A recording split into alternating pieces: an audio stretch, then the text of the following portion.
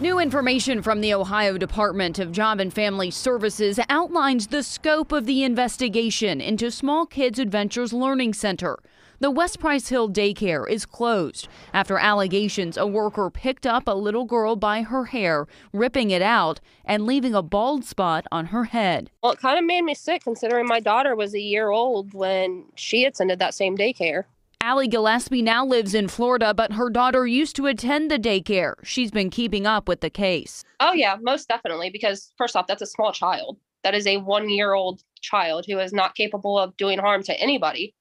There's absolutely no reason why that child should have been dragged by her hair. Police say 27-year-old Christian Hemmett is the worker who grabbed a 1-year-old girl by the hair. According to investigators, she can be seen on surveillance video dragging the child 10 feet across a room. But new documents obtained by WLWT indicate that may be only a small part of what was happening at the daycare. One report by a member of the JFS licensing staff suggests further incidents.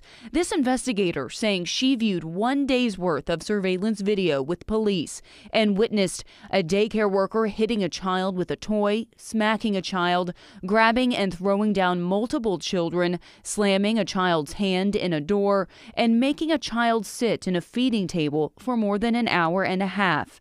In the report, she writes law enforcement told her, quote, "It appears numerous children were harmed and multiple staff members were observed harming children."